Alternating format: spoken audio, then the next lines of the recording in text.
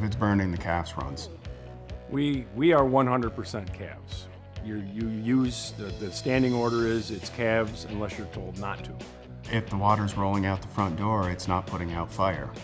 The CAFS is attacking the fire at its seat, it's actually taking the carbon out of the air, it's actually taking the fuel out of the air, which is making it safer for us entering buildings. The turning point of CAFS for me was that shortly after I started here, we had a brush fire down the road here, and I rolled out the door with myself, an older gentleman, and a brand new probation firefighter. When I got there, the fire was probably 150, 200 foot in diameter, threatening exposure, structure exposure, and it was probably 200, 250 feet away. And I think if we had a water line, I don't think we'd be able to drag it across the field as easily as we did and save that structure.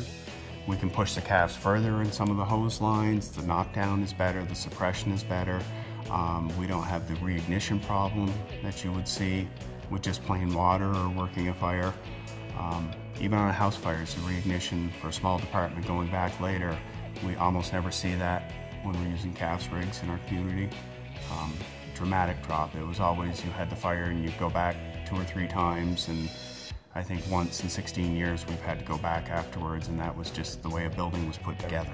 I think CAFS helps here in reference to the lack of manpower. The CAFS makes our water supply stretch even longer. So if I've got 1,000 gallons of water on my engine, which we carry now, I think with the CAFS it would give me almost 4,000 to 5,000 gallons of water.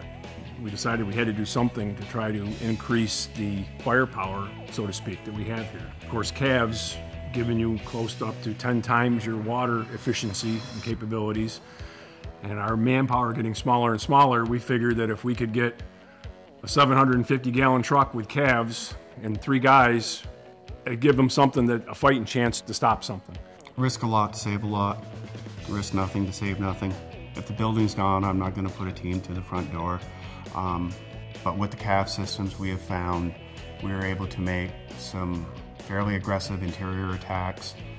And with the reach of the CAFSystem, you can hit the fire from a little safer distance. I'm not saying surround and drown. I'm saying when you go through the door, you don't have to go all the way down the hallway and stand on top of the fire to put it out. If you put it down into the bedroom from down the end of the hallway, the fire's going out.